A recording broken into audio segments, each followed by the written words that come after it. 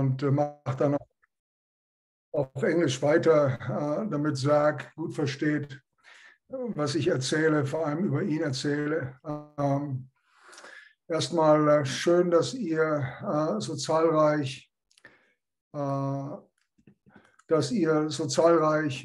teilnehmt an dieser Coaching Clinic per Zoom.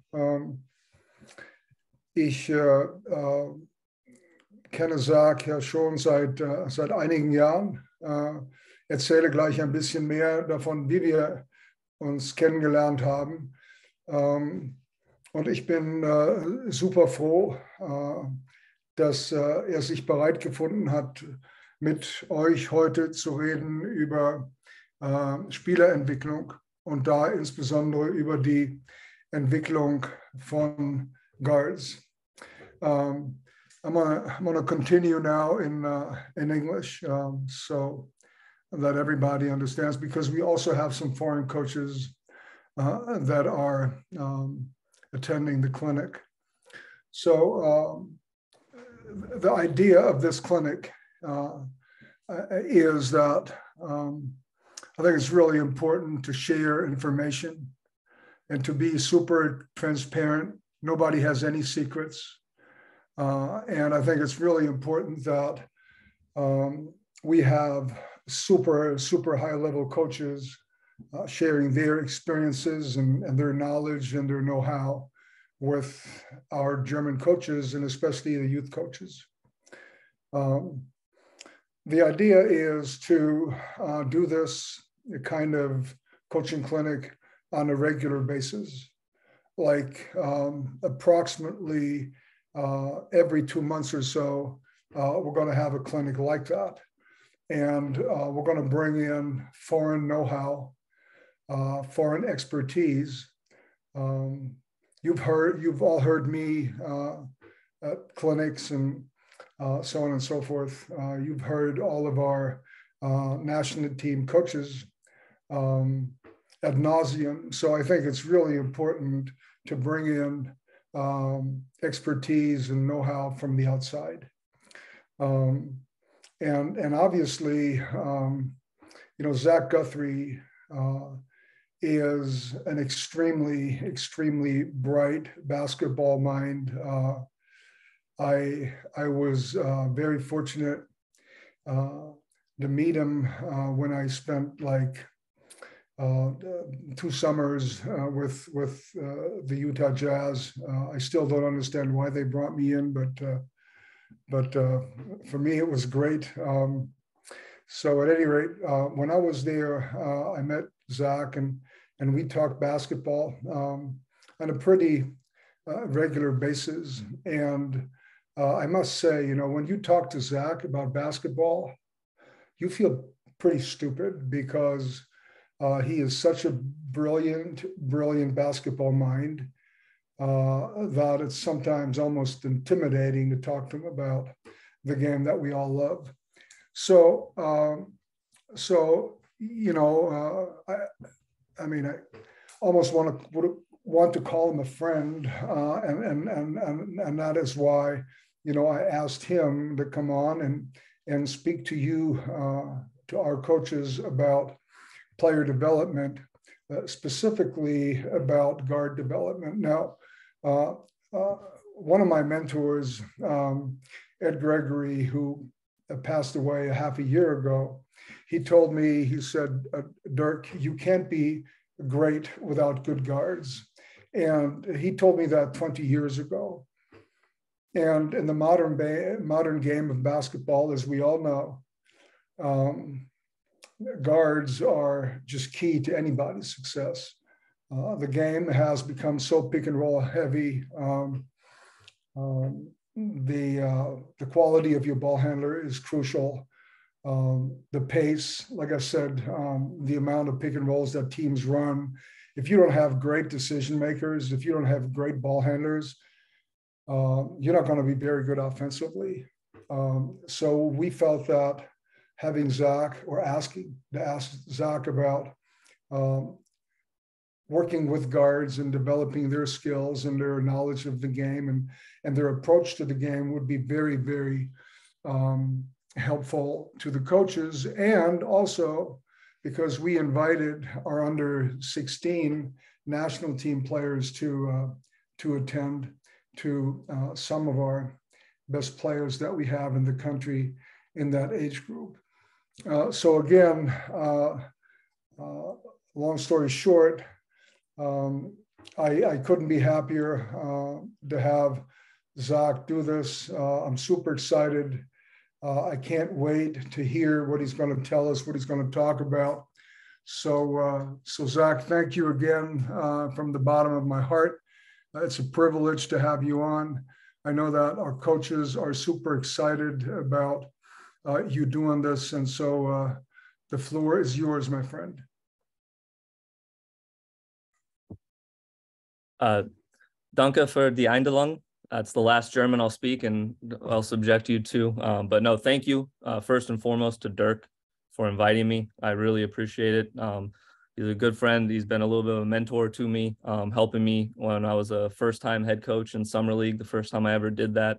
And I really leaned on him and his experience, obviously with the German national team and many other along a long international journey that he's had. So I really appreciate him thinking of me and inviting me here to speak to you guys. It means a lot.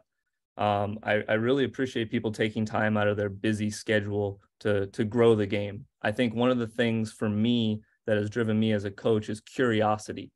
And I think that's a very important skill for us all to have at any age, to continue to grow, continue to learn, and to be driven by our curiosities in life.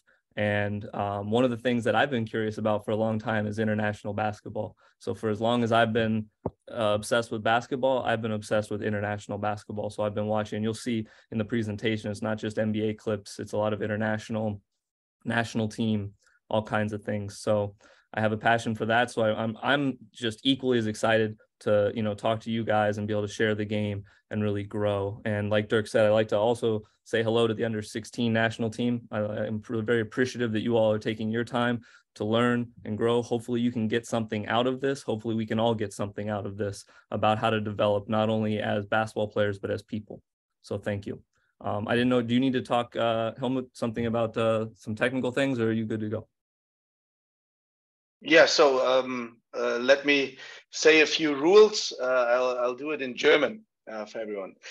Hallo zusammen, mein Name ist Helmut Wolf, ich bin der technische Host. Ich mache es ganz kurz. Einige Sachen dazu. Viele haben schon Zoom-Sessions gemacht. Deshalb sind auch alle stumm geschaltet. Das ist schon super. Ich würde alle bitten, im Namen von Peter Sadegast sich mit dem realen Namen anzumelden, dass wir wissen, mit wem Peter es zu tun hat.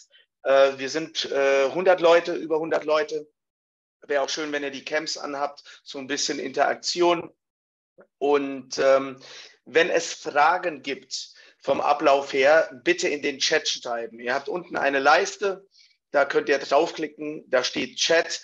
Ihr könnt mich direkt anchatten, wenn es Fragen gibt. Wir werden die letzten 15 Minuten, 10, 15 Minuten ein bisschen Q&A haben, also Question and Answer, Fragen und Antworten, dass wir das sammeln.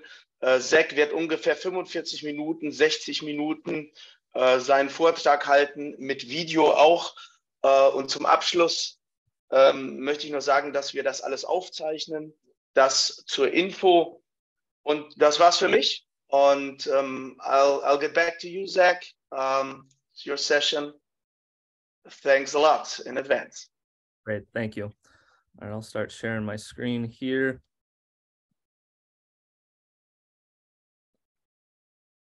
And we will start from the beginning.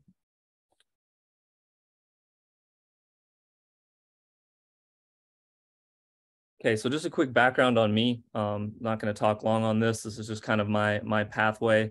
Been working in professional basketball since 2007, the NBA since 2010. I've been very fortunate to work for 5 really brilliant coaches and have learned a ton and been a sponge to learn from all of them.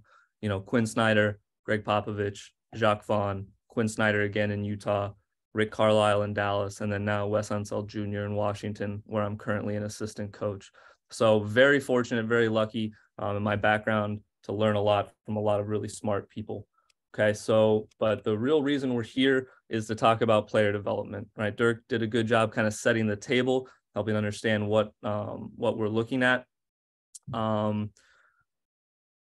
first thing I would say is the holistic view of player development. You can see there at the top on the title slide. And what I mean by that is we have to look at player development as a whole, right? As how all the little interconnected parts connect to the whole being, right? It's not just about, I think we have a tendency to look at like, oh, here's this new skill or this new move or this new drill that I want to work on, right? We all kind of gravitate to that, but we have to understand it's everything, right? Player development is all that goes into developing a person, a human being at the end of the day.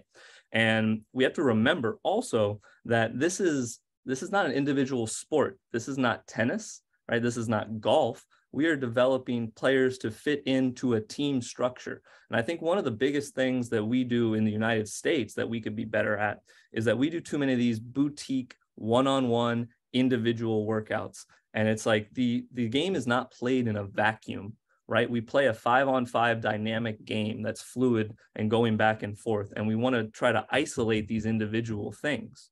So I think our biggest thing is like to understand the whole, right? That's what we're trying to do. And to do that, you have to understand the physical, the mental, the emotional, the tactical, right? They all tie in. So that's our goal, is to try to, I'm going to show you today more of an overarching big picture theme of player development rather than drills or skills or things like that. So I would say the most important thing in player development from a coaching standpoint is this top bullet right here, and that's to connect. I think that's our job. There is no development without connection, right? I think that's our biggest thing, is you have to understand the person, what makes them tick, who they are, what they're about, what they value, right? And to do that, you have to know their background, their family, their friends, where they're from, what their learning style is, who their partners are. Do they have children? You know, I know it's obviously different. There's youth coaches, there's different things and different levels that are taking part in this, but I think it no matter what, it matters. You have to connect to these people and know them where they are. And I think you develop that. And I think it's easy to say like, there's no magic formula, right? There's no magic bullet. A lot of times I call it sweat equity, right? So that's the amount of like just being on the court and working with these guys every single day, right, is what builds that connection, what builds that sweat equity with everyone, is just that daily commitment to a player. And also, I think you have to have a belief in a player. When I work with a player, I believe in them. I am wholeheartedly all in with this player to get better, right? I think you have to have that belief, right? You have to start with that connection and that belief. And those are key. The players feed off of that. They can feel this guy believes in me. He wants what's best for me and he can get me to where I need to go. So that's the connection element. And one example I'll give you. So obviously we're very privileged and lucky in the NBA to have, you know, the best resources and all of that. So I was paired with Joe Ingles. I worked with Joe individually. Obviously was a great player at Barcelona, at Maccabi Tel Aviv, you know, had an illustrious career over in Europe, and then comes over to the NBA later in life.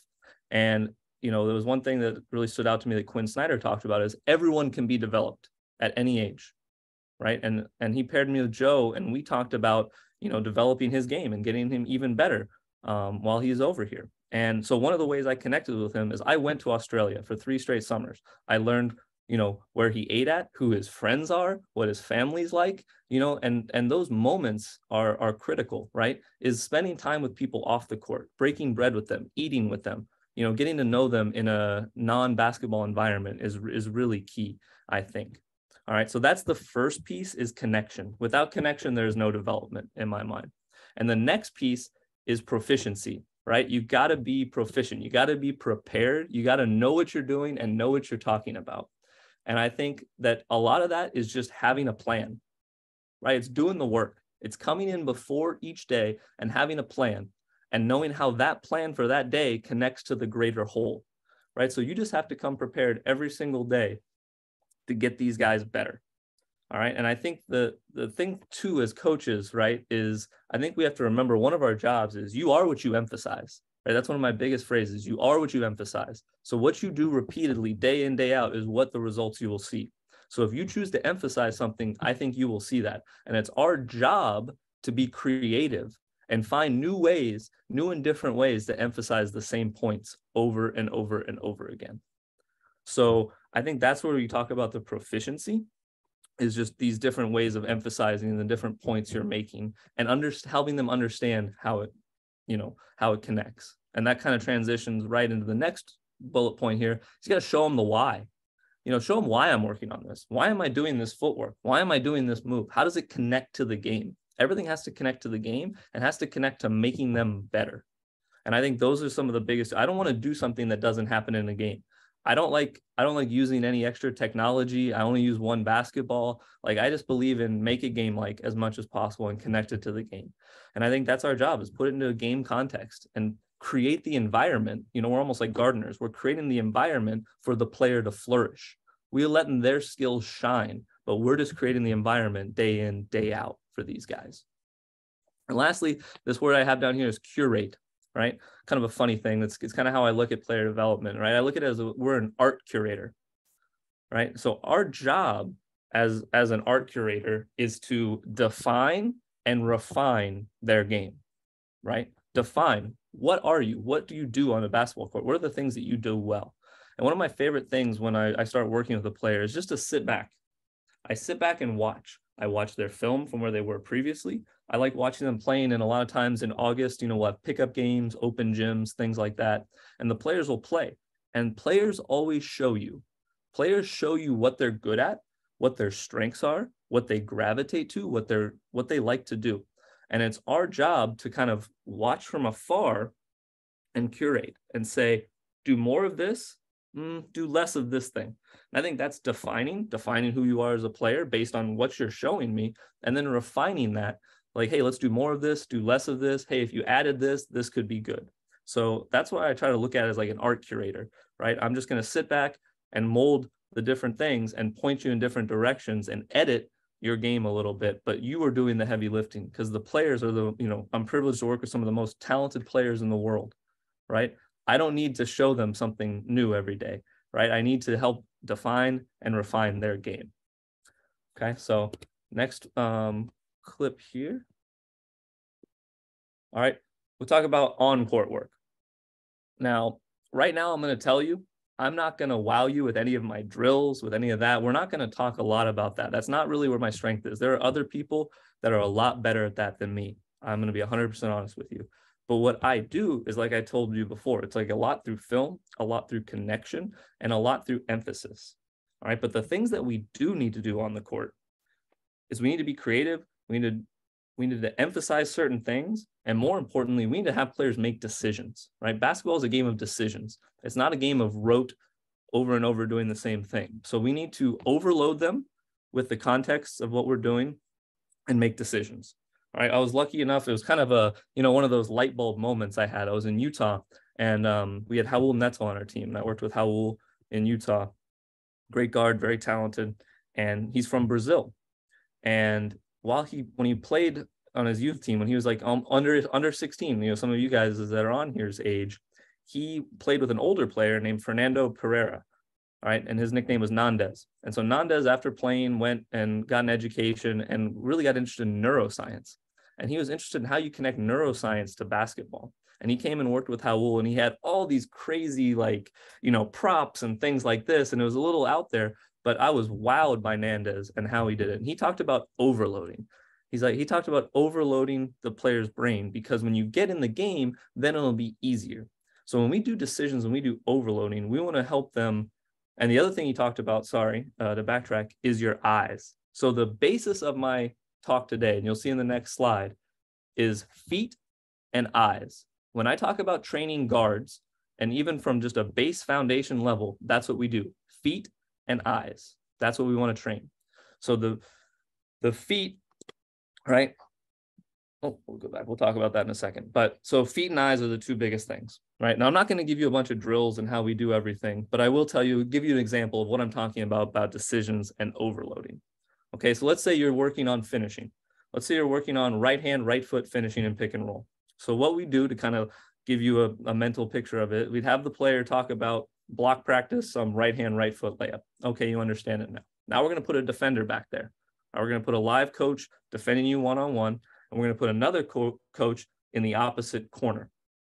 Now, what's going to happen is as that player is coming off the pick and roll, trying to get that right hand, right foot finish, if the coach on the weak side shows his hands, he has to deliver the pass. Okay. So just simple things like that, we're creating a decision, right? We're working on this micro skill, and then we're creating a decision that I have to make on that weak side. And then we might amp it up. We might add layers and layers to it. Now, if the coach holds up a number, I have to pass to him. If he says a color, I have to throw it back to another coach, right? And you can overload their brain and you can keep adding on the layers. And, you know, the ability for you guys to be creative and put your own spin on it is endless, right? I'm not going to give you a bunch of drills. Like I said, I'm just kind of talking about the big picture, but I want to give you some idea of what, you know, we're talking about here in terms of drills. All right, so we got decisions, we're trying to overload the brain, and we're trying to teach the eyes what to look at and how to scan your environment. Okay, and then the last piece of kind of the framework I'll talk about with player development is video feedback. Now, I don't know if you guys have the same resources and ability to tape, but we all have these, right? We all have phones, right? We have the ability to record. Anyone has the ability to provide video feedback, all right? So we have the ability to define and refine, and it's this one-on-one teaching time that I really think is important, right? So you have this time, it's a classroom setting for you to teach. And in the NBA, a lot of times with the amount of volume of games that we play, our true teaching is done through video, right? So you really feel comfortable in that medium of sitting down with a player at a computer screen and teaching them the game. So we use that one-on-one time, and I think you create a feedback loop, right? You play in the game, you watch film of it. All right, we see this skill we could work on. You know, we talk about defining and refining your game. Hey, do more of this, do less of that. The best example I'll give you is with Joe Ingles, right? On video feedback and defining and refining. So with Joe Ingles, watching him play, he would come off a pick and roll to his left hand, of course, very left hand dominant. And one time he did a ball fake. He pass faked and then finished. And I showed it to him. I was like, Joe, this is wonderful. I was like, you need to do this more. And he's like, I don't know if I can get, I can do it every time. I'm like, no, you need to do it once every other game, if not every game. Why not? Make them stop it. Because especially for Joe is such an unselfish player and a pass-first player. We almost had to be more aggressive. We had to shoot first to help loosen up his passing game. So we used that, we leveraged the strength of his passing to make it more aggressive. So I told him, do that more. And guess what? We worked on it every day. We worked on it against coaches. We worked on that. Then we'd watch it on film and we talk about it. And the other one that we do with him was Joe, one time in a game, ball was thrown way high. He caught it, shot it right where it was, right? And we talked about that. We're like, whoa, catch high, shoot high. This is a very important skill off the ball, right? In the NBA, we have the best athletes in the world flying at you to close out. And this is a 6'9" Australian guy with a nice slow release, like a catapult almost. So we had to find ways for him to get his shot off quickly. And so when he did that, I was like, this is something good, man. You need to do more of this. And we need to practice that every day and understand the different context in which it occurs. So then we create this feedback loop, right? So we have the video, or we have the game that you play in. We watch it on video. We go rep it and practice, right? And then we play the game again. And then we get more feedback. And we keep spinning around this loop and getting better and better and better. And that's player development, right? It's not a drill. It's just the connection with the player, the trust of the player that earned through that connection and that sweat equity and that time with him. And then the video feedback where you're showing proficiency and you're working on things. It's not about the drill. It's about the time, understanding the context of the player within the team, and then repping that and emphasizing that over and over and over again, right? That's what we want to do. So here's what I was talking about earlier, right? So feet and eyes, that's the base of your game. Okay, so especially with guards, we want to talk about your feet and your eyes. It starts with your footwork, all right? It literally grounds you, right? Your feet are what's touching to the ground. And I think you look at Luka Doncic, right, who I was lucky enough to work with in Dallas. Luka, how does he go by everybody, right? This is a 6'8", kind of pudgy, out of shape guy, but his ability to get by some of the best athletes in the world. Right? And you see it's his feet, all right? It's his deceleration. And I say there's 3 ways to go by someone, right? Change of speed, change of direction, and change in elevation, right? So going from high to low, low to high, right? Those 3 things are the best way. And that's all footwork, all right? That's the basis of your game.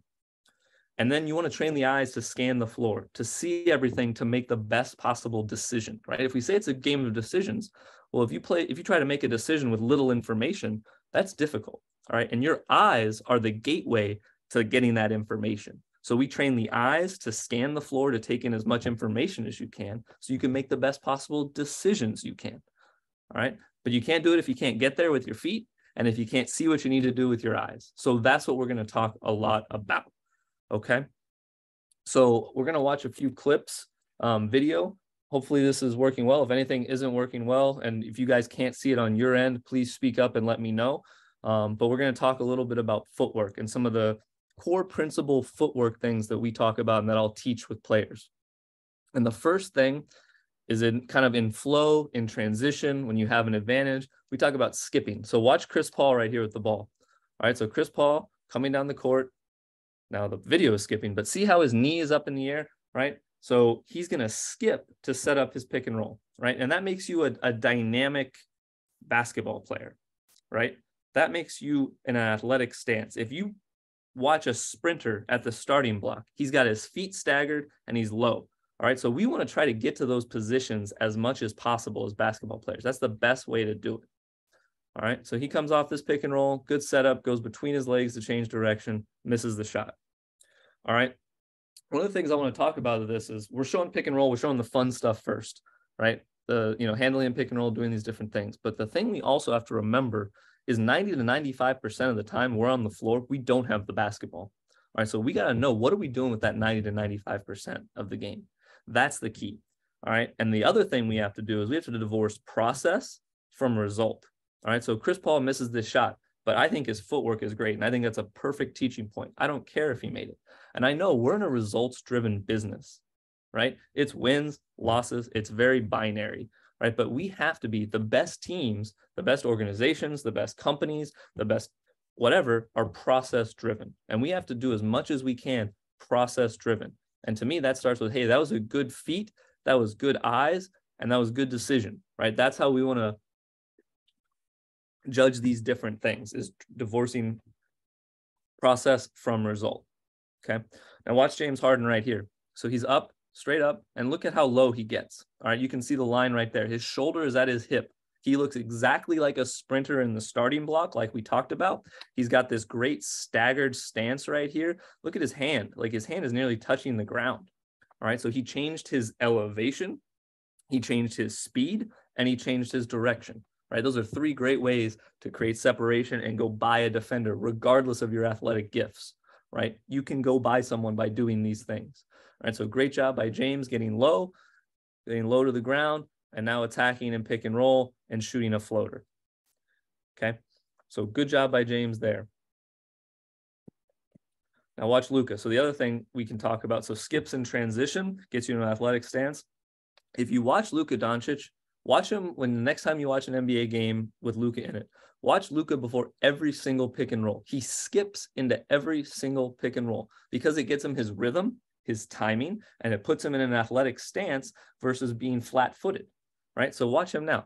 He has the pick and roll right before it's about to start. See that little skip? Watch that little hop right before he's about to go. Skip right there. All right, so he skips, and now he's at the advantage against Drew Holiday, one of the best defenders in the NBA, all right? He's able to reject the pick and roll, because when we talk about pick and roll, the best way to attack a pick and roll is to reject it. Don't even go to the coverage. Go away from all the coverage. That's our first look in pick and roll, is rejecting it. And our rejecting is all about our setups, and our setups are all about our feet. All right, so great job by Luka to skip, to set up, reject, and now he's downhill and able to finish at the rim. Okay, now here's a guy I work with. This is from this year. This is DeLon Wright. Like, we work every day together. Sometimes he rolls his eyes about skipping and doing some of these things. He thinks it's kind of silly. All right, but we emphasize. And if you emphasize something, it shows up in the game. So here's DeLon. Nice staggered stance. See the skip? Same thing, just like Luka. Skip, reject. All right, he's able to get into the paint. We see help. We make the easy pass right in front of us. Great pass. Deni Avdija, great shot for our team. Right? These shots didn't go in, but it's great process for us. Okay, so that's kind of in flow, right? Being loose, being light on your toes, right? There's no ball pressure, right? That's the basis of that. Okay, with the skip. Now I talk about jab square. All right, so that's my terminology for this. So when we feel pressure, right, Joe Ingles does a great job here. He's got a closed stance, right? He's protecting the basketball. He's got a closed stance, and he's dealing with this pressure right now. He's not exposing the ball to any kind of strip or steal. Now, as Rudy Gobert is coming up into this pick and roll, all right, he's sprinting up into it, doing a good job. Joe jabs and gets square, right? He's light on his toes like a boxer. All right, that's one thing we talk about, being light on your toes like a boxer. You got to be in an athletic stance at all times. Joe, all unathletic, 6'8" of him, is able to get separation about some of the best players in the world. All right, so he creates this separation. Look at the gap between him and Devin Vassell now. And now he's able to come off this pick and roll, deliver an unbelievable pass, and we get a finish in the paint. Okay. Now here's Milos Teodosic. All right, one of my favorite guys in the world to watch. If I'm bored or I want to put a smile on my face, I'll watch Milos Teodosic pick and roll clips. All right, that's what I do for fun. It's wonderful. All right, so Teo has great patience, great poise, and great footwork, and that's what makes him great. Okay, so one of the things I will mention here is I want to tie the individual to the team, right? And we got to understand that a pick and roll is a 5-man action. Right? When we play pick and roll, that's a 5-man action. It starts, Teo can't run this pick and roll if he doesn't have great spacing in the corners. This man lifted perfectly right here. This is great spacing. And then not only is it a 5-man action, right? The marriage, the dance between the screener and the handler is everything, right? So that's when I talk about, when we talk about player development, when we do practice, we'll do our individual, we call them daily vitamins. We do our 15-minute individual session with a player one-on-one. But then a lot of times when practice starts, we do another development session, right? We use the first 10 minutes of practice, and it might be positional. So all the point guards might be together, and it might be in combination. So we'll bring the point guards together with the bigs, and we'll talk about timing and setups, screening angles, and all these things. So that's a big thing for us, is the marriage of this is that basketball is interconnected. We can't be in these silos by ourselves and just worrying about development individually, right? We have to develop collectively together as a team. And you only do that through reps together. So I know guys want their shots. They want to have, comfort and all that stuff. And that's important. But basketball is about connection and the connection between teammates. So great job sprinting up into the screen by the screener, and phenomenal screening angle. Look at him, like right here, good wide base, captures this defender's feet inside of his feet. That's a nice little teaching point when teaching a screener. And I think that's the other key is we teach guards big skills. We teach bigs guard skills, right? Everyone gets the same development, right? I work out with Kristaps Porzingis, and I teach him almost like a guard on things. And we teach our guards how to set pick and rolls, as you'll see later in the rest of the talk.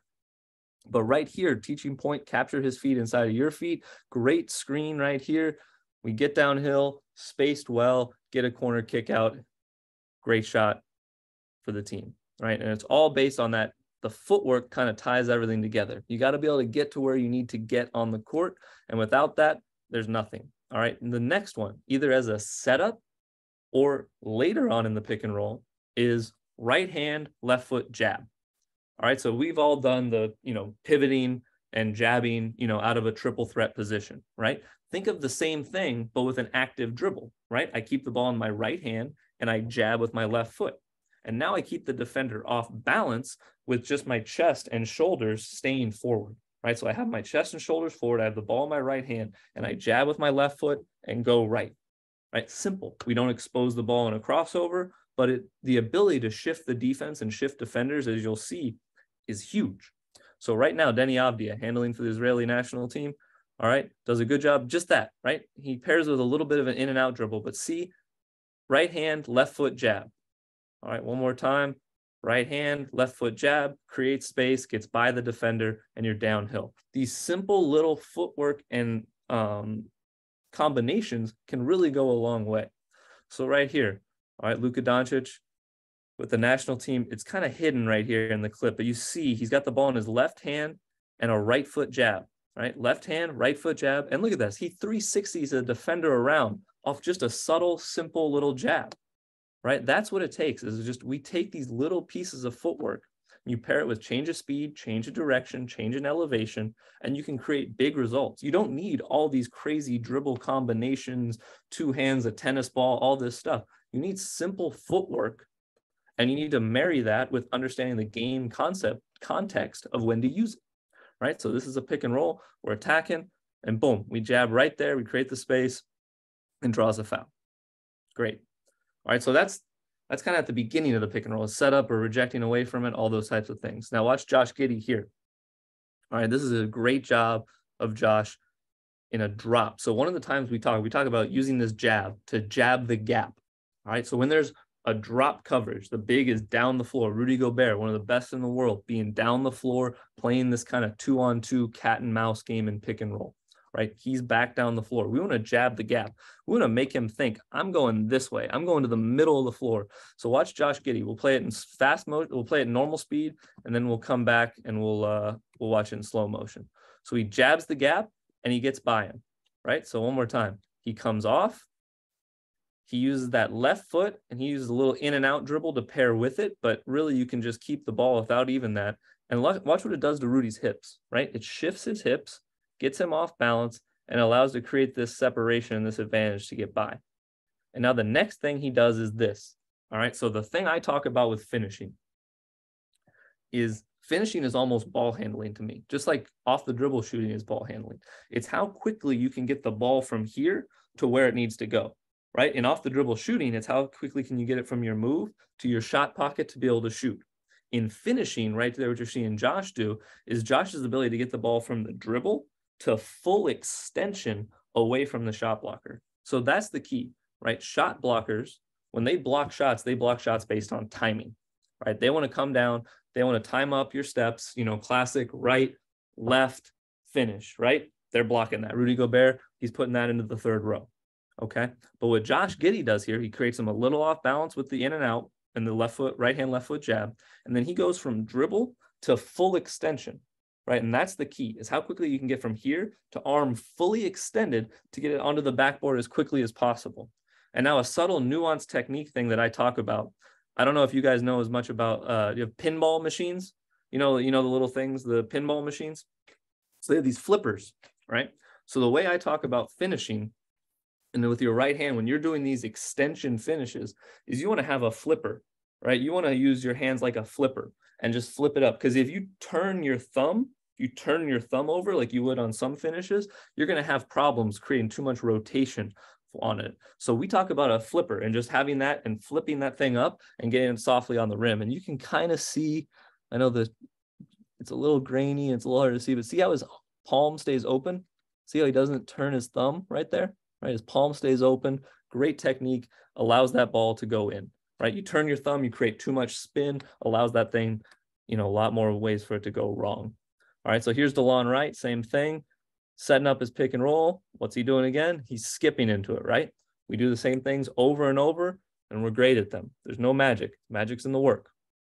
All right, good job keeping his dribble alive. He jabs the gap right there against Dwight Powell. See how he opens his hips, and we create this easy downhill drive. He could finish that. He chooses not to. Good respace by Denny Avdia. We draw a foul. We're in the bonus, and we get free throws. Okay. The next piece of footwork we'll talk about is back foot spin. Great clip for you guys here. German national team doing very well. Love it. Up on Greece. Phenomenal job. Great ball pressure. We know Dennis Schroeder, one of the best ball hawks in the NBA. Great pressure, very difficult. All right, so smart job right here by Nick Kalathis. He turns his back to him, right? He's got that closed stance again, like we talked about with Ingles, right? When we did the jab square, we want that closed stance. That's how we deal with ball pressure, right? When you're getting picked up full court as a guard, you can do a couple things, right? You can beat them with speed, or you can turn your back to them, and I call it kind of like Pablo Prigioni your way up the floor, all right? Turn your back to them, create space, don't expose the ball. All right, those are a couple simple ways for guards to bring the ball up the court. All right, but great job by Kalathis. He's protecting the ball, and you see his right foot forward. Before, when we did the jab square, he bounced off this right foot. I want you to pay attention to this left foot, his back foot, right? Watch him spin up on that toe, right? So we want to get up on the toe. That's the teaching point there. We want to get up on that toe and spin on that foot.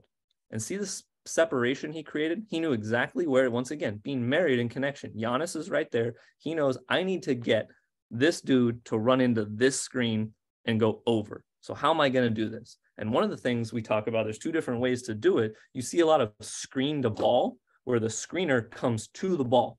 One of the things, especially with guys who you see unders on, we want to take the ball to the screen. So the screener is static. He stays stationary. And the ball handler brings the ball to the screen. So great example of that right here by Calathes, right? He has great footwork to set up the pick and roll and takes him right into Giannis's stationary screen. All right. Luckily, the German national team, very well coached, very disciplined, industrious country. You guys play great defense, get a steal. Giannis turns the ball over. Everyone's very excited. A lot of great enthusiasm from the team, you know, playing defense as one collective country. You know, well-coached group, well-coached group. All right, so here we talk about, this was from 2 days ago. I had my presentation all done and I got so excited. I was watching a game on ESPN. I saw Tyrese Maxey do it, right? So you want to have, the other thing we talk a lot about, right, with our team and with players is having solutions to different coverages, right? I just talked about ball to screen as a good job versus under. Well, one of the things you see is weak, right? Teams sending players to their weak hand, getting up, forcing them to that left hand. Right, so here's a great counter, the back foot spin. One of the perfect things it does is it's a solution, right, to weakening pick and roll coverage. So right here, Raul Neto is going to weak Tyrese Maxey to his left hand. Joel Embiid, end of quarter pick and roll. Right, he's coming up into this pick and roll, and they weak it. All right, and this is talking about getting connected. Like two things we talk about, right, is Tyrese Maxey can back this ball up. Once he feels this weak, he can back the ball up. And now Joel Embiid can turn the angle to set this step-up screen and release Raul downhill, or release Maxey downhill, right? He can either get downhill to his left, or he can snake or cut back to his strong preferred right hand, all right? But right now he does neither of those things. He just accepts the weak, all right? And this is one of the times we love this, right? If you accept the weak, is see Maxey's back foot, once again, just like Calathes, he's high on that toe, he's up on that toe. Once again, what do we talk about? Light like a boxer, right? Staying up on your toes, being in athletic stances, all right? He's up on his toe and Embiid stays there, all right? And once again, we get ball to screen. Now, I think Embiid really just wants to shoot, to be honest, but we'll just say he's being a really good team player and trying to set this screen for Tyrese Maxey, all right? So now he sets another one of these area screens. We're bringing the ball to the screen to fight the weak right here. So great job by Tyrese Maxey, taking him to the screen, getting downhill. Now, this is a point we talk a lot about with finishing, right? So right now he takes off too high, right? He's taking off, you know, damn near at the free throw line. All right, one more dribble, but I know, you know, what we'll say is, you know, Donovan Mitchell up the line right here in good position, makes him pick up his dribble. But if you can get one more dribble and not launch yourself, because those are tough finishes, right? So we want to get closer. We'll talk more about how we counter that thing right now. Okay, this is a stoplight. I know you guys, you know, at the Autobahn, you kind of have no rules. You drive whatever you want. I know you have some stoplights, you know, other places. But so this is the metaphor we use for our guys. And that's one thing I'll talk about is just there's power in storytelling, in humor, in making things funny, keeping things light, and using visual representations for guys to latch onto in their memory. And that's the, you know, that's the interesting thing about coaching is finding new ways to connect these stories and information to guys and get them to stick in their brain. And one way we talked about is a stoplight. Okay. And how it relates in this context in pick and roll is we're going to talk about the court right here. Okay. So we see this court right here. Tell me. And so we have green right here. So we know as soon as you cross half court, that's green. Green means go, right? Just like in the stoplight, just like in traffic, green means go. That means you can attack. You can attack downhill and get to where you need to go. Use your footwork, use your setups, but we are in green right here. And then once you get inside the three-point line, somewhere between the top of the key and the free throw line, that's when you need to slow down, all right? And that's when our eyes come in, right? As we get into that yellow, our eyes are scanning the weak side, right? We should be able to handle our defender in pick and roll and the guy guarding me, but now I'm scanning the weak side and I'm helping understand in these situations, in these yellow zones, I got to slow down. Boom, slow down, use my change of speed, use my change of direction, use my change in elevation. All right, that's what I got to do in the yellow. All right, I keep my dribble alive. And then if I get into the paint, all right, that's red, stop. Right? We got to stop. We can't just keep going. That is a stop.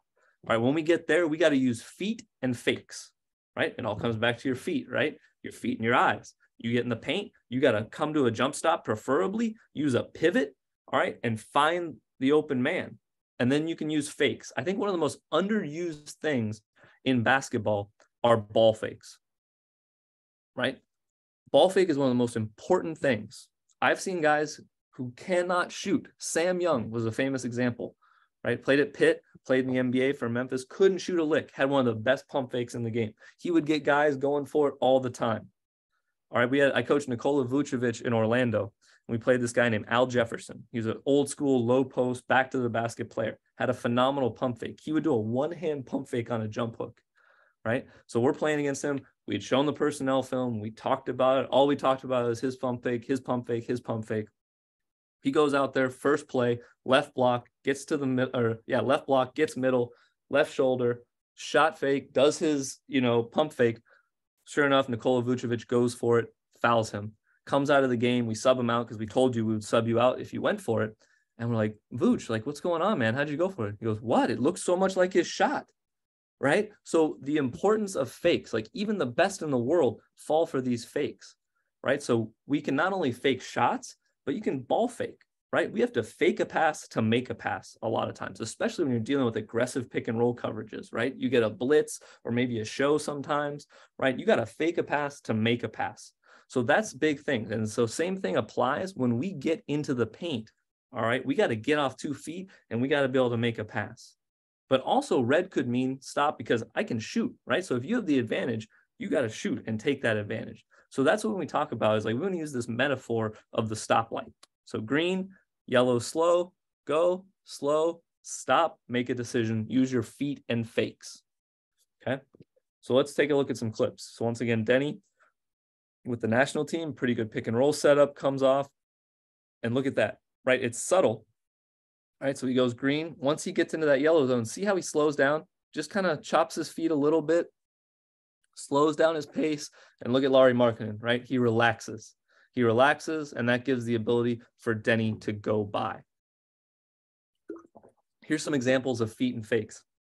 And I'll also show you one where right now, I don't think Howell does a good job. Howell's a very good pick and roll player, but here everyone has opportunities where they can get better. And right now, Howell comes off his hand up, pretty good flip right there from KP. We're right away. You see a DHO, we're trained. All right, great footwork from KP to twist that angle, pivots on that inside foot, forces a chase over from Howell. All right, now as Howell gets downhill, see how I'll play it one time in fast motion. Sorry, I'm a perpetual pauser and slow motion guy, so I apologize in advance. I'm always pausing and slow motioning. So right now we'll play it at full speed and then I'll wind it back. So right now Howell comes off and watch, he plays at 1 speed this whole time, takes off, flies, jumps in the air to make a decision, right? I think jump passes are very important, but we jump pass after we know what we're doing. All right, so Howell basically gets caught, trying to drive through here, driving into 3 bodies and a 4th with RJ Barrett down there kind of lurking. All right, so we get kind of lucky that he passes this. All right, so one thing we talk about too, when you're a perimeter player, all right, when you're working off the ball, all right, we talk a lot about read before the catch. You want to read before the catch. So you're making a decision as you're receiving the basketball. So we talk about go and catch, not catch and go, not drive a closeout. It's go and catch. So you're going. Now, this is a terrible pass, but we want him moving before on the flight of the pass, kind of running through the basketball, go and catch to create these advantages. All right, but right now, so we talked about the green, the yellow, and the red. So we got green, right? He's got an attack mode right now. He's green. Now he gets right to this kind of free throw line. He goes yellow, slows it down. All right, and now Corey Kispert does a great job. He's in the paint, and he's got feet and fakes, right? See him fake, just that little shot fake, pivot, and now he's able to see the open man. If he stays at 1 speed and tries to force a shot up, he's probably shooting a really difficult contested left-hand shot against RJ Barrett, and they're rebounding and they're running the other way. All right, but instead, Corey has good patience. He comes to a pivot, and that ability to slow down allows his eyes to see the open man. All right, and there's KP. Prefer KP attack to close out better, but it's the NBA. People catch and hold. It happens. We prefer him to keep flowing and playing, but good job here. Once again, KP gets into the paint. He gets feet and fakes. and he gets a guy in the air and gets a great finish. And that's an important thing. Like, you know, we talked a little about it. So I work with KP, and one thing we've been talking about all year, all right, is drawing fouls, right? Because the most valuable shot in basketball, it's not a corner three, it's not the rim, it's a free throw, right? The free throw is the most valuable shot in basketball. So if he can use fakes to draw fouls, because people are so worried about him and his ability to rise up and shoot at 7'3", he's called the unicorn for a reason. This is a really unique basketball player, right? That can shoot over top of any type of closeout and make any type of shot. But what really will take him to the next level is the ability to draw fouls and get easy baskets for his team. So we've talked last year, this year, nonstop about drawing fouls. And to do that, it's this simple feet and fakes pivot game. You know, it seems simplistic, it seems this, but I'll tell you, the amount of dividends it pays for you is so much more valuable than not doing it, right? You have to find these feet and fakes in the paint. Okay, you got to stop. I think this is something you guys know. I don't know. I Googled it. We got to stop in the paint. All right, so here's an example. All right, Howell Neto gets redemption after his last, pick and roll didn't have the best one. All right, gets a closeout. All right, pretty good closeout by Tomas Satoransky. All right, Sato sits down, guards him. But look at this, just that little hesitation. Once again, footwork, right? Keeps his dribble alive, little back foot spin, creates the advantage, and now he gets in the paint, feet and fakes. Right? If he could easily shoot a floater, shoot a one-legged shot, and no one would blink an eye.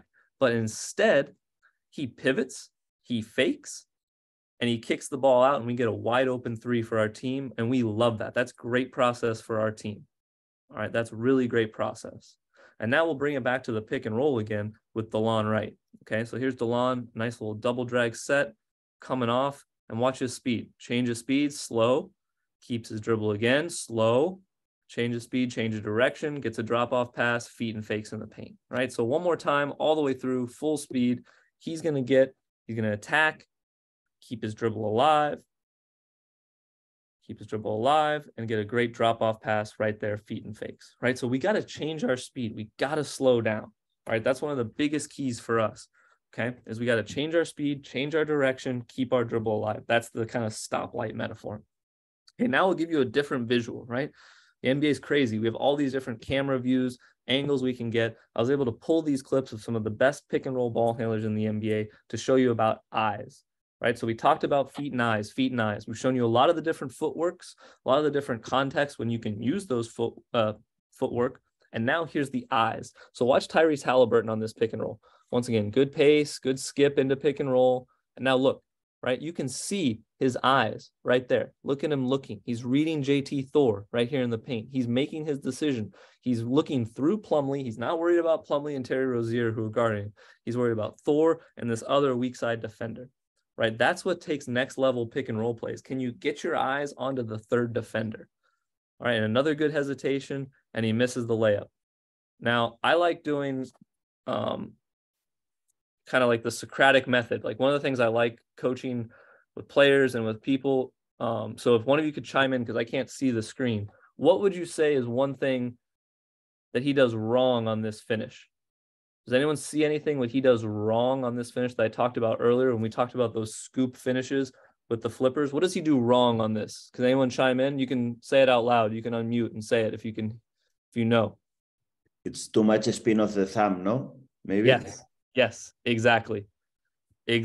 So, right, he turns his thumb. That's why we talked about we need these flips, because right now he has a lot of spin on his thumb. Great hesitation, great process, but now the spin creates a little too much torque on the ball right there. All right, Chris Paul, one of the best ever. Great answer. Sorry, I didn't see you said that, but thank you. Great answer. Right now, Chris Paul. All right, watch. See how quickly he gets his eyes around, right? So they're running stack, Spain pick and roll, as some people call it. We're back screening the big in the pick and roll. Right now, Devin Booker had slipped out of the stack early. Okay. So the way the Sacramento Kings play defense, they're in aggressive as their low man, right? That low man is in. Keegan Murray right here. He's the third defender. There's obviously a strong side defender. Sabonis is up at the level, pressuring and pick and roll. Because of Chris Paul's setup, once again, look at him change speed. Comes down the floor, subtle hesitation, subtle footwork. Now he's going full speed. He's in green, right? He's going, but he's got his eyes, and he sees, you can't see him now, but Kevin Huerter is standing right at the charge circle, right in the middle of the paint. All right, so Chris Paul sees it, and now he knows, all right, now I just got to manipulate him. I got to get DeAndre Ayton rolling a little bit, keep that guy glued in, and I'm going to deliver that pass. And what the greats do is he sees his eyes, now he looks him off. All right, now he's not even looking at the pass he makes because he knew I got the look I wanted. And Kevin Huerter still in, delivers the pass out, and we get a corner three. Right, that's high level, but it starts with his eyes. You can't do it if you don't have your eyes around. So let's watch DeLon right here. So same thing, kind of poor execution on a Horns twist. But right now, see how quickly he gets his eyes around? And he's reading Will Barton, who's down here, this head that's kind of in no man's land down here.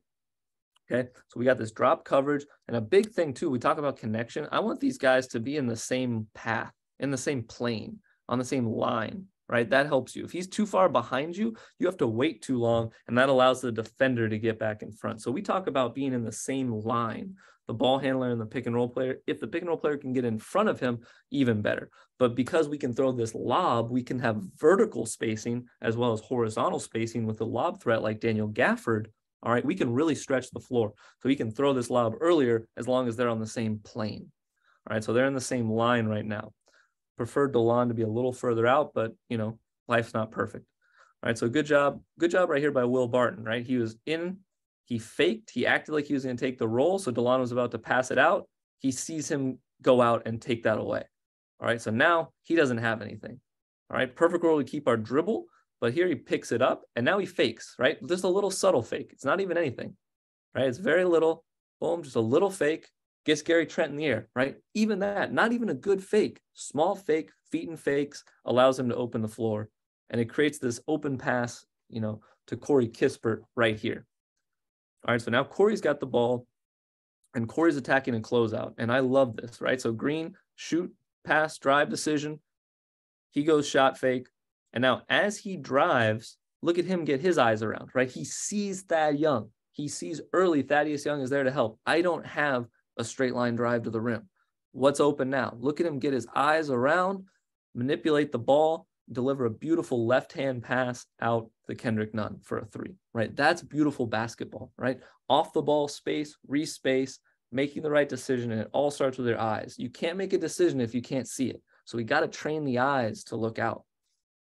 Right here, Luka Doncic, same thing. Off the cutback, see how he gets his eyes around very quickly right there. Right, he gets his eyes around quickly.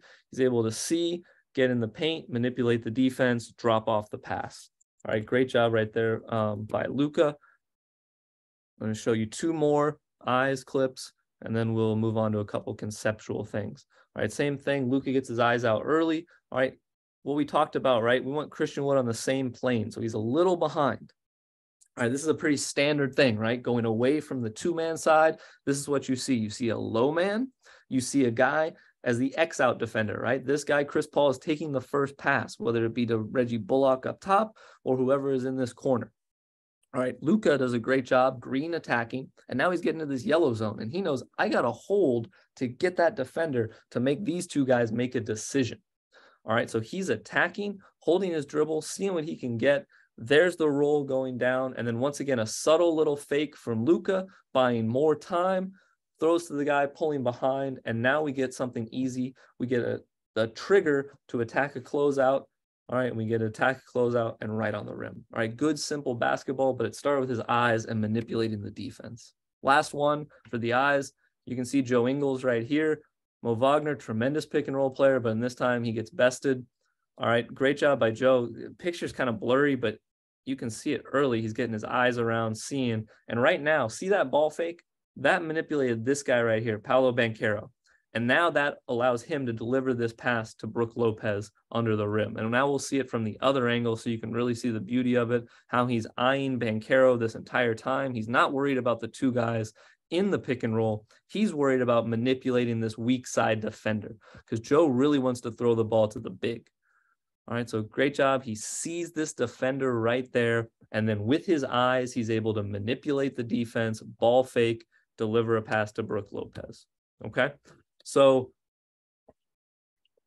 that was kind of my initial spiel on player development and understanding the holistic part, and especially on the feet and the eyes and the use of fakes, the use of changing speed, changing direction. All right, the next part I'll talk about it's something I really believe in, and I want to talk to you a little bit kind of conceptually about it, and it's advantage basketball. I think this is the best way to play basketball. I think this is the way that everyone wants to play basketball. People are more likely to defend. They're more likely to be engaged in the game if they're involved in the game, right? We have to move the basketball. Everyone has to be involved. But how we do it is we want to trigger an advantage, all right? We want to play with an advantage. And once we get that advantage, we got to keep it, and then we got to use it, right? So we get it by a trigger, by a pick and roll, by a post up, by a pin down, by a handoff, right? Those are all triggers. That's how we get an advantage, all right? To keep it, we have to have great spacing, right? And spacing is alive. Spacing lives and breathes throughout a possession, right? It can't ever stay static, right? As the ball goes away, you have to pull behind. When the ball comes at you, you got to move away, right? If you drive and make a pass, you got to re-space out, right? So through a possession, it's living and breathing. So that's how we have to keep an advantage, is through spacing and reading closeouts and making the right reads and passes with our eyes. And then finally, we got to use it. We got to get a shot, right? That's the ultimate goal. We got to get a good shot. And the NBA, we're obsessed with getting to the rim. We love the rim and we like threes, right? But you have to put pressure on the rim, make the defense collapse, and now we can get these kick out threes, okay? But the next thing is, guess what? The defense, they get paid too, right? So they're going to stop you sometimes. We're going to trigger an advantage. We're going to try to keep it. Boom, they have great defense. They stop it. When we're neutral, when we have no advantage, we got to find action to trigger another advantage, okay? So let's look right here. The next thing I want to talk about is ball movement, right? And it's a Pep Guardiola line, all right? He did a good job with Bayern. Pep Guardiola talks, we move the ball to move the defense. We don't move the ball for the sake of moving the ball. We want to shift the defense from strong side to weak side to strong side. And then there's power in a swing pass, right? There's power in just simply moving the ball to the other side. And we'll talk a little bit more of that later. But right now I want to talk about kind of finding action and advantage basketball. So right now we play a double drag. All right. Now, kind of bad spacing. Corey Kispert is trying to get out to this corner and balance the floor. Monte Morris should be here. It's not perfect. Basketball is never perfect. All right. Right now, Brad swings it. And right now we're neutral, right? They're switching 1 through 5. So we have no advantage. So right now, Brad's got to think, I got to create action, right? Even one of the best players in the world, Brad Beal, all right? He's going to act as a screener because we can get good stuff out of this. All right. So right now, one thing I think with Brad is, especially these guys, is you can sprint and slip in and slip, or go in and then slip, sprint and slip out. Okay. So that's a great advantage for a guy that can shoot. Even non-shooters is sprinting and slipping out. All right. Little tough from this kind of lateral side to side angle. So one thing we talk about is when you're above, we want you to plant that left foot, this foot right here, into the ground and cut through that space. All right. So Brad doesn't do a great job. He tries to kind of hold a screen, doesn't get anything. Okay, that happens. They switch another screen. All right, we are neutral again. We have nothing. Ball goes to Denny. All right, Denny has it right here. And Corey Kispert, a wing, a guy that was driving closeout, shooting threes, now comes into this pick and roll. Now, can anyone, once again, going back to the Socratic method, can anyone tell me what's great about Corey Kispert's screen right here? He got the feet, no, in between feet, maybe. Exactly. He captured Spencer Dinwiddie's feet in his feet. All right. And then the other thing we talk about when you're seeing a switching defense is we're going to tap his back shoulder and get below, or his back hip, I'm sorry, his back hip pocket and get below. So right now he just touches and goes. All right. We don't, now it's a little, it's the NBA, we can get away with some shit, right? We don't want him to really fully extend and push. We just want tap and release to get the ball. Okay. So great angle capturing Spencer's feet, and he taps out and gets below. Okay. And then a great pass right there from Denny and a great finish by Corey. All right. But that's how we want to play. We want to find action. We don't want to stay static and have ISO or bad possessions. Everyone was involved. All 5 players set a screen, received a screen, handled the ball, spaced, respaced in that possession. That's beautiful basketball. Okay. Right here, same thing. We kind of run this backside flip action. We turn this screen so Kawhi Leonard is not able to switch out. We kind of flip the angle. All right, now we're into this 3-man dribble handoff. Well, guess what? The Clippers, they're really good. They sniffed it out. They do a kind of triple switch and they fix it. All right, now we're neutral. All right, so great job by Denny. Instead of coming from like an elevated position, now he could sprint and slip out. And one of the things, so I'll give you something that Duncan Robinson from the Miami Heat, one of the best three-point shooters in the NBA, he has a little subtle trick. As he sprints and slips out, he learns what the opponents call a switch.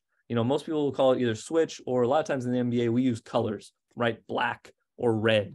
And he'll know what you call a switch. And as he sprints up, he'll tap your hip and he'll yell, or maybe he'll even yell early, black, black, black, and he'll sprint out and slip out, right? It's these little subtle dark arts that you can do to create action and do things. So you can sprint and slip, or you can roll below, all right? So Denny rolls below, doesn't throw to him, but watch right now. This is, so we talked about, if you're below, roll, touch, and get out. If you're above, find action. Great job right here by Kuz. Watch him plant that outside foot, boom, right foot into the ground, and just slip right through that gap. All right, and the other key, respace, and Denny needs to get back out to space. All right, Kyle slips out and gets a layup. Okay, last one, talk about two things, all right, that people talk about, what to do with non-shooters, right? So Draymond Green, non-shooter. All right, I still want to space them. We want to space. Everyone's spaced around the perimeter because space is king. Space is the most important thing. So great sprint and slip right here from Klay Thompson creates an advantage. He triggered an advantage. He keeps the advantage with his closeout, right? Reads the closeout, drives the gap. All right, now non-shooter, right? They're going to help off of him, right? We have two options, right? And we call it a ball mover, right? When you're spaced in the perimeter and you don't want to shoot it, you can ball move right away. Move the ball right to another player. Now we know this is Steph Curry, right? Unbelievable shooter, unbelievable range. He tees up a three, but think of it just as easily as a pick and roll rolling below. Curry can attack, you know, Dwight Powell in a pick and roll coverage, get downhill, and we can find whatever we want. All right, but the other thing we can do, we call follow his footsteps. Okay, so now here we're spaced. Watch Daniel Gafford in this corner. Same thing, very similar to the Draymond situation. All right, he's doing this, which we talk about. We want to space. We don't want to creep in. All right, Denny Avdia has an ability to creep in. So I don't know if you guys are familiar with this term in English and kind of like slang. You know, if you're kind of a weird guy and, you know, doing some not nice things, you're a creeper, right? You're creepy.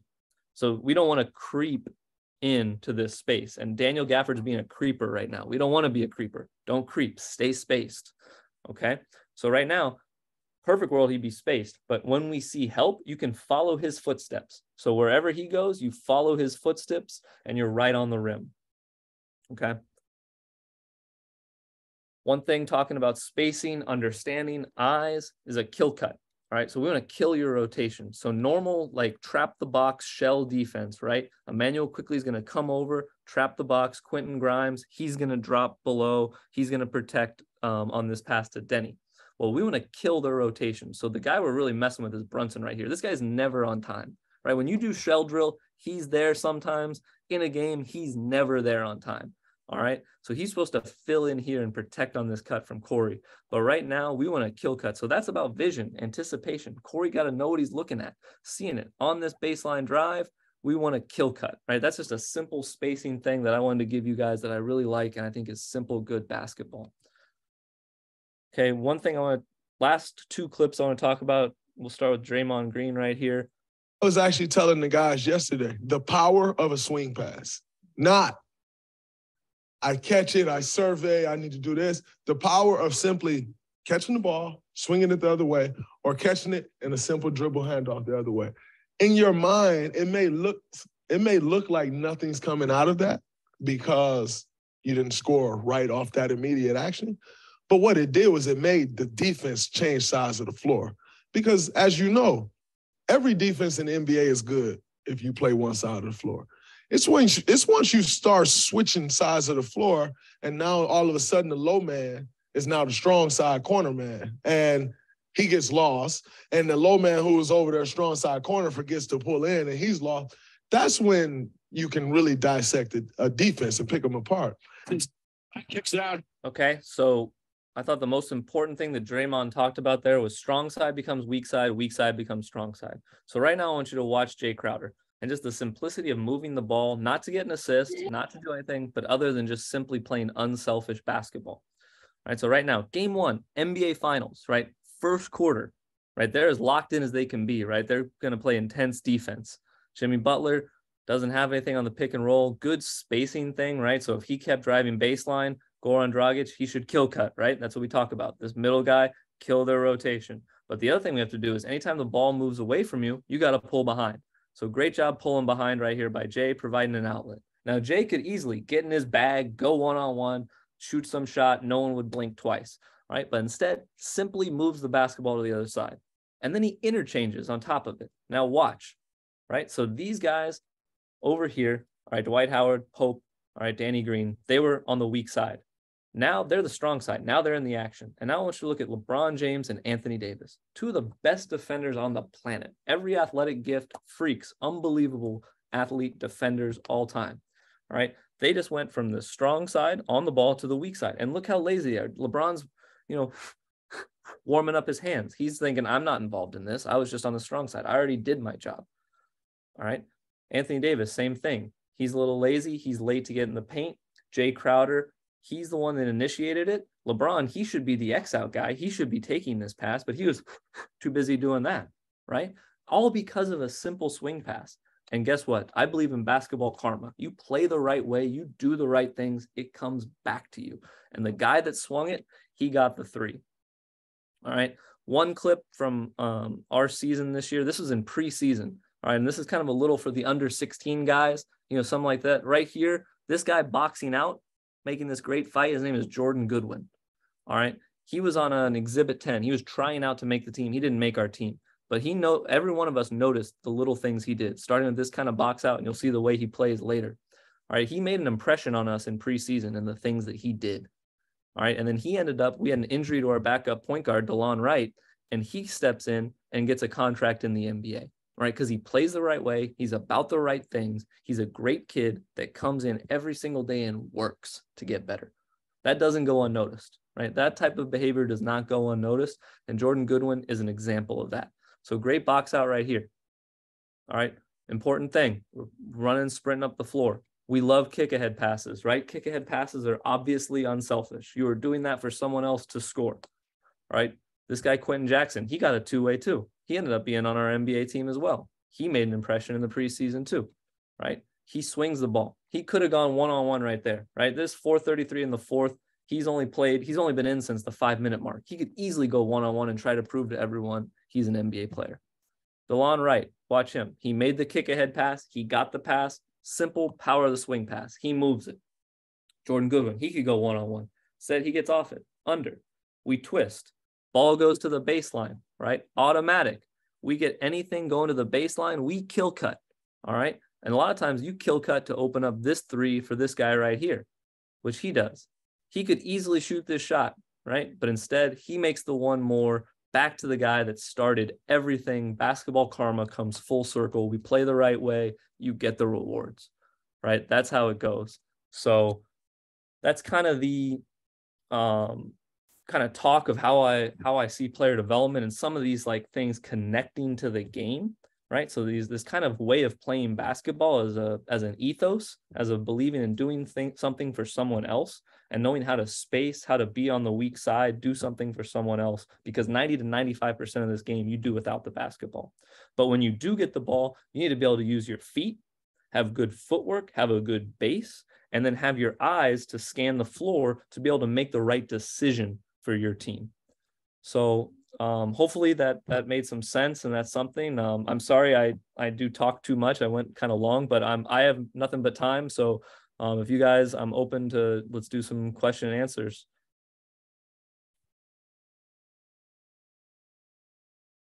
So Zach, awesome lecture. And yeah, if you want to open up the chat, if I sum it up, there are a lot of questions about teaching details. And I don't know if you want to read the questions, if you scroll up a little bit, or I can read it, or maybe if the guys who asked the question. Yeah. No, I'll start. I think I see Simon Bertram. So the way we kind of do it is the way I like to look at it is you do block practice to introduce the skill. right? So whatever it is we're teaching, whether it be the footwork, right? If we're talking about the certain footwork I talked about, we'll block it, we'll do it, just feel it, get a few reps, understand what exactly I'm saying, what exactly I'm trying to get you to understand and do. And then we'll put a defender in, right? Then we'll build and we'll add a defender. And then I have to use that skill to get by this guy ultimately, right? So now I add this in, I have to get by him. And then hopefully in a perfect, beautiful world and how this would happen, right? When we go to practice, we do some 3-on-3, or we do these, like I talked about, we have these player development sessions at the beginning of practice where we have either positionally or in combinations with some bigs and others. We do this like 2-on-2 or 3-on-3, usually against the coaches. And the way we tend to do it, because I wish I could tell you this is great and these NBA guys are so excited to do this, but a lot of times, it's March, it's, we just played 4 games in 5 nights and they ain't having it. Like, they don't want to do this stuff. So what we do a lot of times, and one of my favorite things is I'll have them do this technique and make the pass and make the read, make the decision. And then what we'll do is we'll throw them the ball and they go 1-on-1 against a coach. So that's one of my favorite things is I like going 1-on-1 versus a coach just for juice, for energy, for shit talking, to like raise the intensity of it and just get them to like have some energy. And I think once they start doing that, they get more and more into it and they enjoy playing. I can't guard them, but I try, and they, I'll talk trash if they miss the shot and we'll do it. So we try to do it with, 1-on-0, build it up to a defender, build it up to 3-on-3, and like perfect pie in the sky world, we do it 5-on-5 later, but usually that doesn't happen. But that's what we try to do. That's the goal. And you can kind of interleave different skills with it, so you're not doing the same thing over. There's so many people that are so much smarter at this stuff and these technical things than I am. I'm a dumb basketball coach, so I'm learning with you guys on these things. I think you guys like tactical periodization and block practice and all of this is new to me, man. I'm learning this and I'm all in and I'm so excited. So I'm not going to sit here and act like I'm some kind of expert on this stuff. I think you guys, in Europe have a much higher level of understanding, with the football and soccer coaches, that's where a lot of the stuff is coming from. You guys are doing that at a high level. So I'm learning right along with you. I'm not acting like I got all the answers, but that's how we try to do it. Let's see, where are we at now? Ooh, good question. So Jens, I'm sorry, I'm going to butcher everyone's name and pronunciation here. Analytics are a big piece.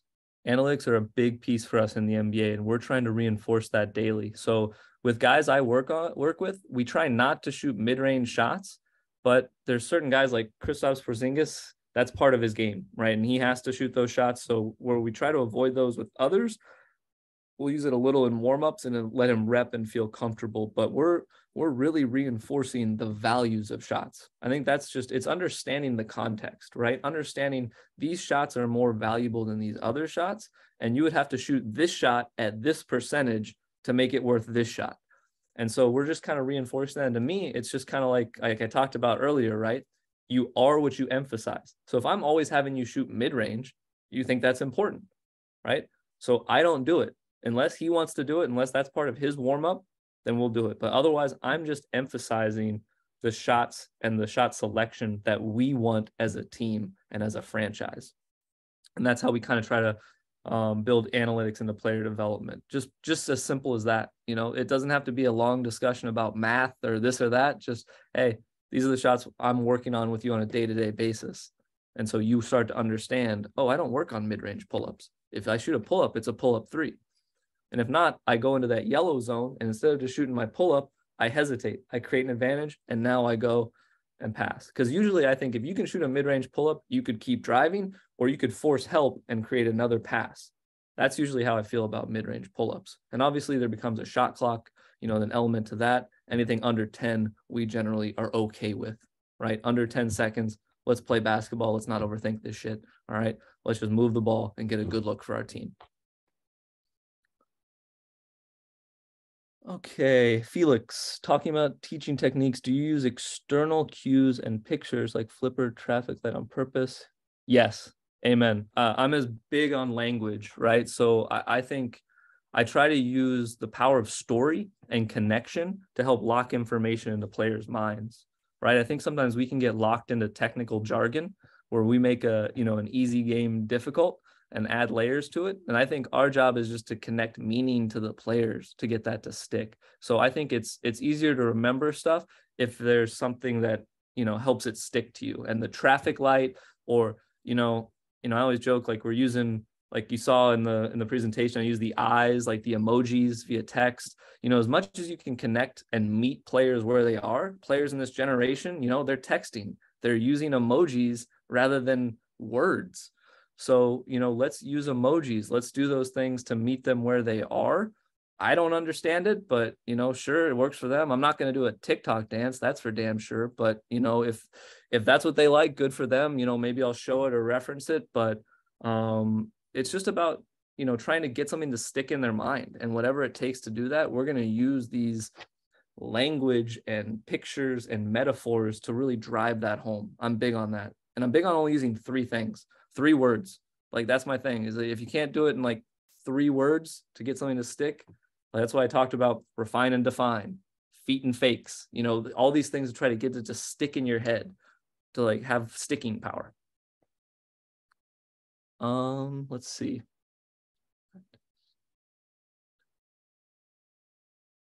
It's kind of skipping on me. I don't see. What do you think are the body basics that support or improve foot and eye work? Honestly, I don't know. That's where I would say I'm not skilled enough and have a knowledge of, biomechanical and that's where I'll defer to like our strength coaches and our medical staff. And if I have an idea, once again, I follow my curiosity, right? I have these ideas and then I'll take it to someone that would know that, because I don't know. I have no idea. So I'll ask someone, and I think you're only as good as your questions sometimes. And you guys have some great questions for me. I'm not providing much in terms of answers, but, I'll try to take those questions to someone else and find a better answer. So I don't know the body basics or what that makes, other than it makes intuitive sense to me and to some of these things and all that. Okay. Do you teach and correct the exact footwork when you teach touch or slip screens? Let them find the solution more or less. Yeah, that's Michael, great question. So talking about how we teach the footwork and the screening angles on switching versus having them find the solutions, it's been an interesting dilemma and debate for us. We've been kind of debating that a lot as a staff and how to teach it. So what we'll do is we'll do it, once again, we'll do it block practice, we'll do it individually, and then we'll do it live, player on player, where they got to find solutions. Now they know, hey, we're switching. So now they're going to really work to get underneath and not let them switch. And now they got to find creative and novel situations, or maybe they come up and they flip the angle at the last second. Like we call that Anderson Varejao, one of the best, at flipping the angles of screens ever, right? So we talk about, maybe you find a solution on your own of flipping the screen. Maybe instead of touching and rolling under, you sprint and slip out. But we want them to keep finding solutions on their own. We'll teach them the technique, and then we'll just try to play live 2-on-2, 3-on-3 out of it to get them to find solutions. And then maybe that's when you layer in, right? You put a coach in the weak side and they got to run this pick and roll. And if I show my hands or I say blue, you got to make that pass. And now something else happens. And now we got to trigger another advantage in a different way. But honestly, I'm learning and growing in that as much as possible. I think there's a lot of great literature and people talking about those things that I'm trying to integrate in my own. I'm right there with you trying to ask these same questions. Yeah, I think it's kind of a similar question. Same on block practice. Like I said, learning, trying my best to figure it out as well. Favorite players for watching film for guards. I love Milos Teodosic. I think he solves the problems some of the best. Like if you want to watch European guards, I think Teodosic is great. And I think Nick Kalathis, 2 of the guys I showed. I think Luka Doncic has the best pick and roll footwork of anyone. And I think, like I said, you watch, he does skips, he does all of it. He changes speeds, he uses ball fakes. I think he does everything you'd want. So watching Luka is important too. The guys I had watched in the past were Chris Paul. And especially he's gotten older, he's still doing stuff, you know, that he's done before. Chris Paul is fantastic. Yeah,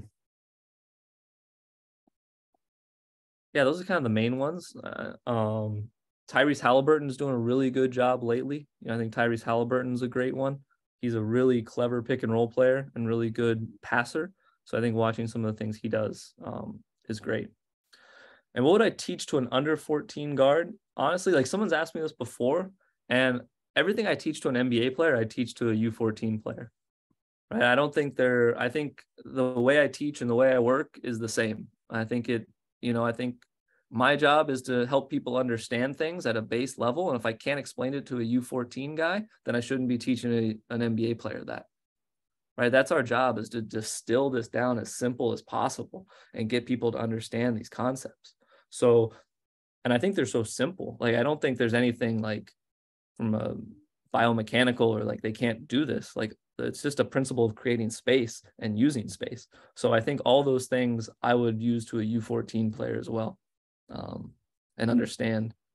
Ooh, perfect. One of my favorite. I didn't mention this. I am the biggest lean into your strengths person, right? So 2 examples of this, like Joe Ingles goes left every time. Everyone in the world knows he's going left. Find a bunch of solutions to, if people send you right, to get back to your left. Right? That's your strength. You are elite at going left. Why would you do the defense a favor and go right? You know, and same thing, that's what I'm trying to do to Denny Avdia is, you know, everyone's talking to him. He's very strong. Same thing, very right-hand dominant. And I'm just like, go right every time, make them stop you. That's just where I stand. Like, if you're really good and elite at something, lean into that. Do more of your strengths, do less of your weakness. That's kind of the refine and define thing, you know, and maybe I'm a little strong and black and white on that, but that's just kind of how I've always been, is like, what's our strength, and do it over and over and over again, because we're good at it. Like I know you guys don't like the NFL as much, but they used to talk, you know, Vince Lombardi was a famous coach in the United States of the Green Bay Packers, right?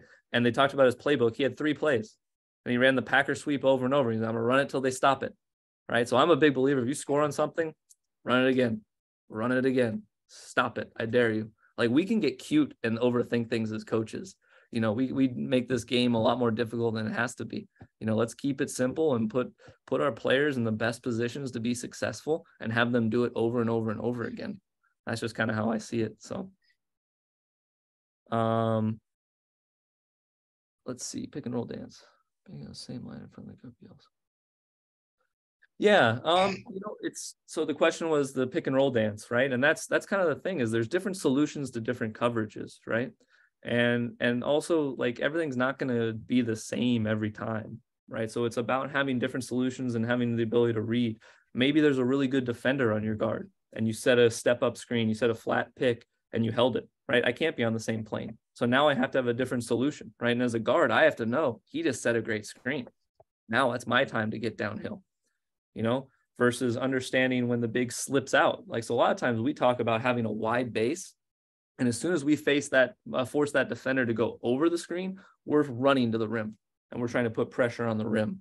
So hopefully we stay in that same plane, but at the same time, we have Bradley Beal, right? One of the best off the dribble, pull up, mid-range artists in the world, right? So sometimes we have to set a great screen for him and let him be him, right? So it's kind of understanding your player's strengths, understanding, you know, your defender, understanding the coverage, right? There's no simple answer to that. You know, that's what makes the game so much fun, is there's the chess match of, there's so many layers and so many elements of ways you can improve and ways you can read and flow within a game, right? You see, like, for us, it would be, we see something like, all right, Gobert's back.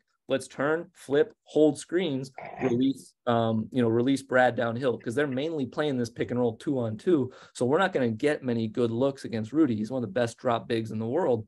Let's try to get these pull-up 3s, some pull-up 2s, and release Brad, our best player, downhill on him, right? So that's the dance, is also us as coaches. That's where, you know, we talk about exactly in the huddle, we're using triggers to say, hey, this is how we're being guarded. Let's do it. And a lot of times we'll show them film. That's the beauty. Like in the NBA, we're very lucky to be able to show real-time film, and we'll go in a huddle and be like, look, this is how they're guarding you in pick and roll. We want more of this.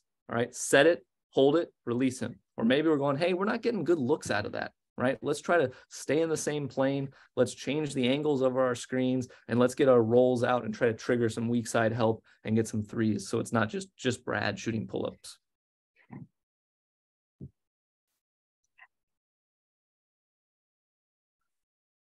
Yeah, so Simon asked, how do you develop a PDP for a player? Is there a blueprint you can use?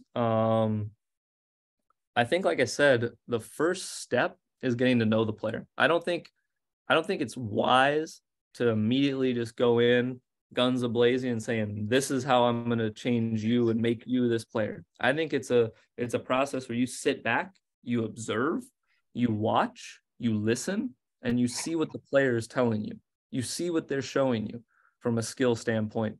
Like, because it's like, I can see a player on tape, but until I meet him in person, until I get to know him as a person, understand him, and maybe a guy is, you know, obstinate and doesn't want to work on this, or has a thing like, no, this is my game, this is what I do. You know, you're like, oh, well, maybe I don't want to come with an aggressive player development plan that is working against him, and there's friction, right? So there's no cookie cutter formula. It's just getting to know a guy and then having a plan. Like I said, just having seeing him, getting to know him, and then having a dialogue with him. Hey, this is where I see you going forward. This is the path that I see you walking. If you do these things correctly, I see you going here eventually. So let's work together and develop this together and communicate this together on where we can go. Decision making, would you say it has to always be a kill cut, even the situation where you bet him to stay outside? Why would you choose the one or the other answer? Yep. So we actually had this debate with one of our players, Ish Smith, last year. Very quick, lightning quick point guard.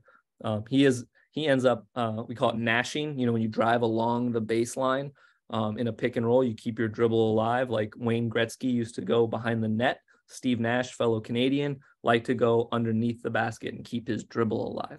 Okay, so we call that nashing. So when he goes on that baseline, Ish wanted the guy to hold. He was asking your question. He's like, I want to have an outlet. And our thing was, we just kill cut every single time because it's good for spacing and it puts a lot of pressure on the defense, right? We want pressure on the rim. And I think almost every time the kill cut's the right decision. You know, the only thing that you could talk about is if there's a big in the dunker rather than someone spaced in the corner, right? If there's someone in the dunker, then I see your point, right? That kind of creates this little gray area on that. I prefer to have black and white solutions for players and to keep it simple and then let them play and let them find other solutions, right? Because if you're always kind of giving them gray, well, if this, then this, if this happens, then maybe you could do that. Then I feel like there's paralysis by analysis. And if we just give them simple solutions, like, hey, ball goes baseline, you cut. All right. And then when something happens that doesn't make sense, well, we can talk about it then. But I like keeping it simple for guys and letting their brilliance shine. And sometimes, like I said, players will show you, maybe the player will show you a better idea. Like, oh shit, maybe we shouldn't do that, but we should do this.